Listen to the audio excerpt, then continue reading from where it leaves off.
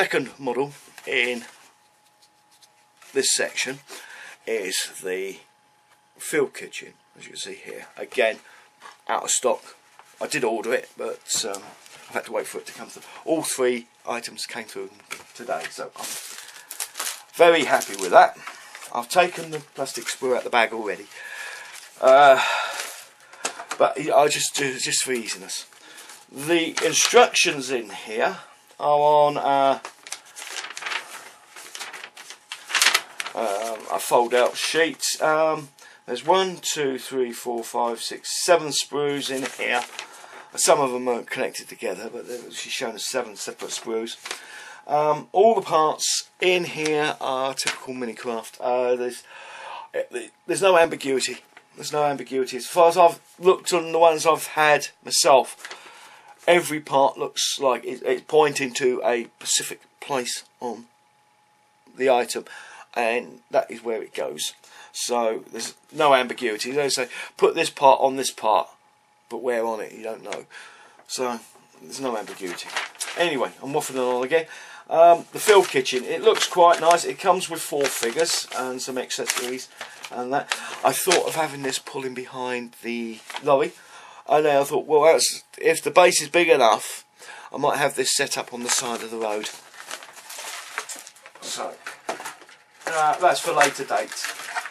First sprues out the box are the 2 sprues for the field kitchen staff.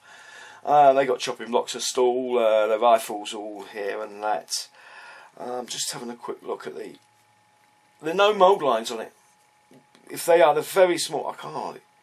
Oh, I could just feel. Yes, I could just feel the mould lines on it. As for pin marks, just have a look in here. See pin marks on the sprue. There's a little bit of flashing on the sprue as well on this particular one. But these, I think these are older ones that because they do these in separate boxes as well. I think they put them into this kit as a extra.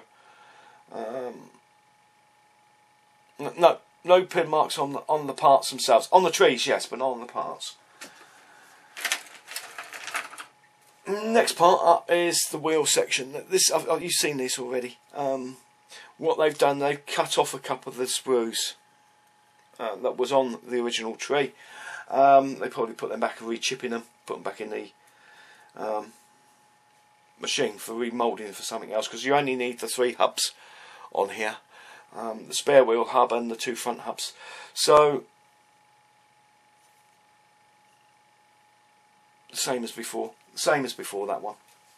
But what they've actually done, because you need 3 wheels, they've cut one off from another sprue and given you another tyre separately. Last part is the dedicated sprue for the field kitchen itself. There are a couple of these actually. They probably use this one as well in the other kit, which is a horse-drawn version of this one. This is the towed version for the truck. Pin marks. Let's just have a look at pin marks. Mould lines. Mould lines are minuscule. Pin marks are.